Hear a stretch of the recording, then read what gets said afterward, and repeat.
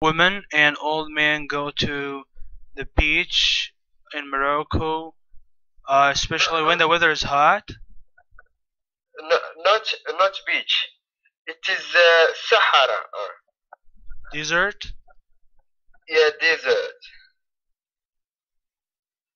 So is there a particular place they go to, or is just they go to anywhere? No, there is particular place. It's known for everyone in Morocco. They know that this place for this. Why?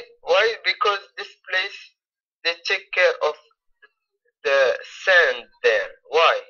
Because there is snakes.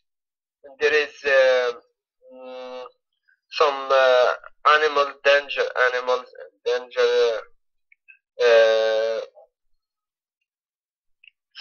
danger insects.